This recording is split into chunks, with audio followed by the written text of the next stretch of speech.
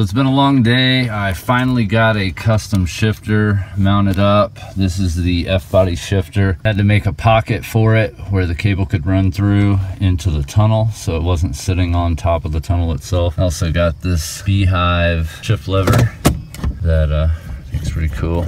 We also got the Camaro radiator all hooked up. We still need an overflow tube to an overflow canister, and I need to hook up the steam line to the head vents. Otherwise, we are pretty much good to go. Hopefully all the wiring and all the plumbing is right. Still waiting on some gauges so that I can put in the fuel sender and then the fuel gauges can go in. I also made this, goes behind there, and then the speedo will go here, and then fuel and volts and oil and water, and then turn signals and high beams and maybe a check engine light. So that's gonna go in there. I still gotta customize the front plate here, but that's pretty much done. More coming soon. Should be starting within the next couple of days. So subscribe if you wanna see more. Like if you liked the video. And as always, guys, keep on modding.